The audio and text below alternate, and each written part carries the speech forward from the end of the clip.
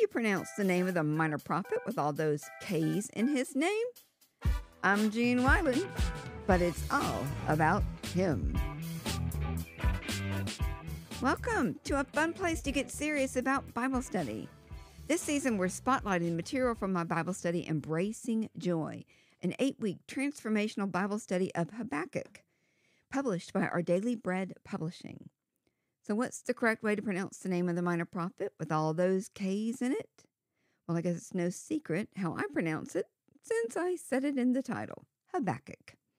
In the course of writing this study, I discovered there are more ways to pronounce Habakkuk's name than I ever imagined, including HabaCUK and HabaCOOK.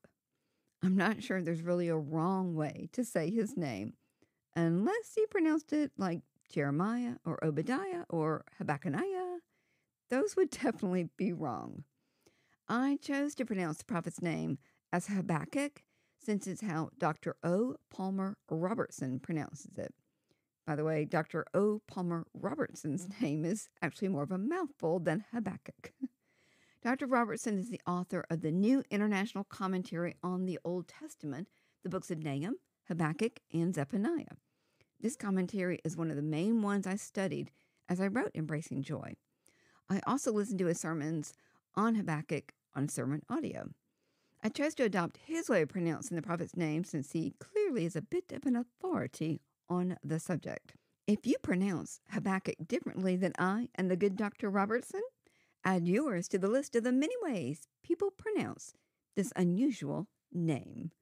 No matter how you pronounce the prophet's name, though, you're going to love Habakkuk's book. Thank you for joining me today. If you like what you heard, share it with others. Hit the subscribe button and write a review on your favorite podcast app. If you haven't started studying Embracing Joy, get it today. The link is in the show notes. I'm Jean Wilund, but it's all about him.